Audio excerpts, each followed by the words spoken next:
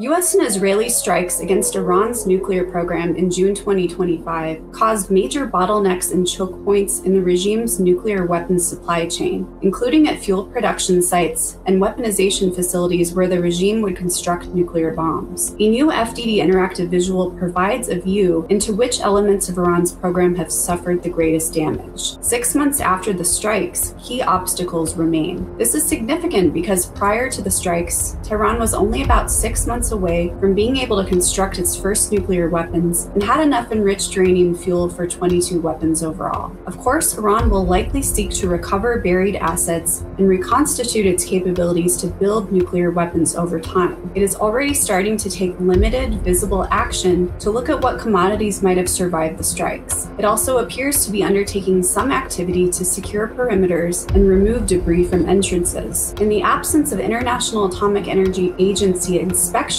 which Iran is refusing, it will be up to the United States and Israel to detect, disrupt, and destroy, if necessary, regime attempts to restore a nuclear breakout pathway.